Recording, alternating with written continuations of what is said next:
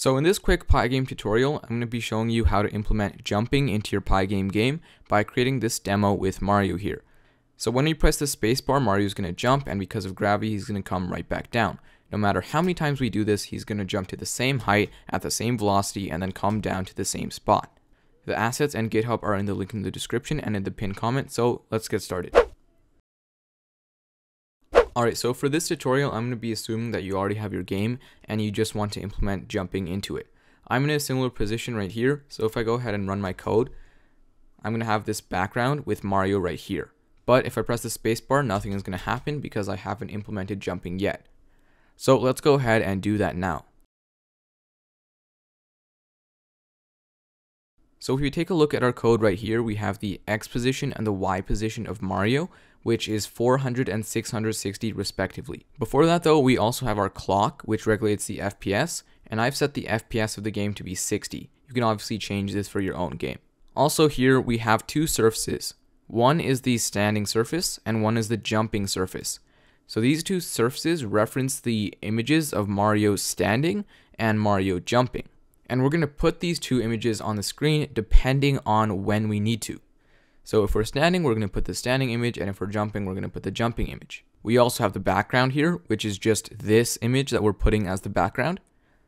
And we have Mario's rect, which is just the rect for our Mario, which controls the position of it. So in our game loop right here, we're just putting the background on the screen and then the standing surface of Mario, so the default one, on the screen as well. So to implement jumping, we're going to create three variables. Up here, we're going to create them. The first one is going to be the gravity of our Mario. So we're going to say that the Y position's gravity is going to be equal to something like 1 just to start out with. Next, we're going to have our jump height, which is how high we want Mario to jump, and that's going to be 20. And we're going to have our Y velocity. So the speed at which Mario is jumping is going to be equal to jump height to start out with. We're also going to create a Boolean variable called jumping, and that's going to store whether or not we're jumping. And that's going to be false by default because to start out with, obviously, we're not jumping. Now we can go inside of our code and implement the jumping. So right here in the main game loop, we're going to check if we're pressing the space bar. And to do that, we're going to access all of the keys that are being pressed at one time. And then we're going to cycle through that and check if the space bar is being pressed.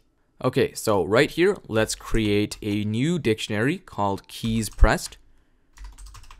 And it will be equal to pygame.key.getPressed. That should be like that.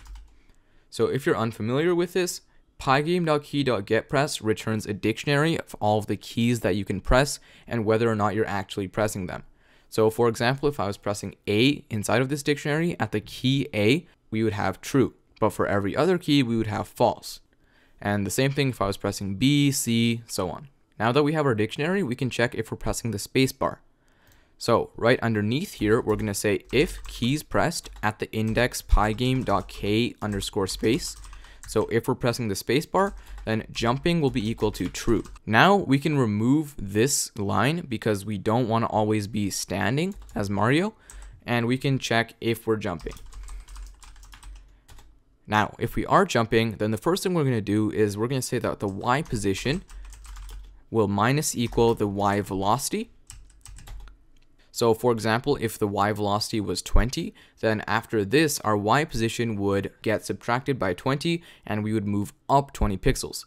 If you didn't know, subtracting the Y position in PyGame actually moves it up the screen. Okay, the next thing we're going to do is try to repel ourselves down with the gravity.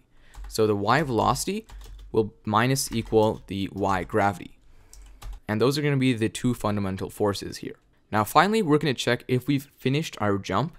So if Y velocity is less than negative jump height. So how this works is Y velocity is going to increase and increase and increase until it gets to the maximum point, and then it's going to start decreasing, and then it's going to keep decreasing until it gets to the negatives, until it reaches negative jump height right here.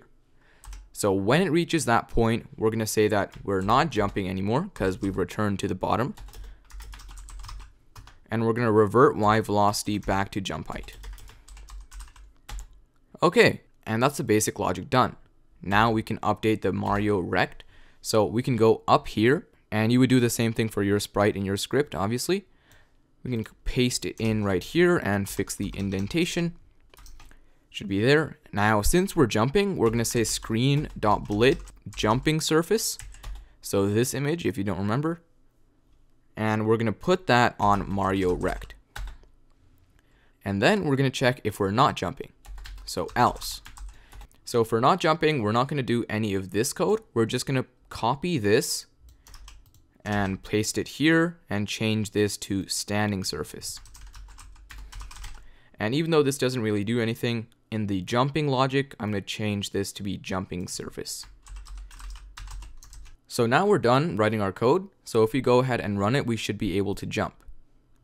Now if we press the spacebar, as you can see, Mario jumps, and he jumps at the same spot. He jumps the same amount every single time and returns to the same spot.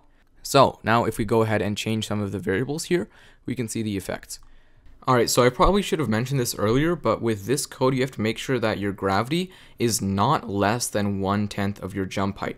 So right here, y gravity is equal to 1, that's above 0.2, so it would work. But if we make this 0.1 and we run our code again, what's going to happen is it's going to go all the way up because the gravity is super low, but when it comes back down, it's going to be a little bit above. So see here, it's not directly on the ground, and if we kept doing that, it would just increase and increase and increase. Also, your gravity must be divisible by a jump height.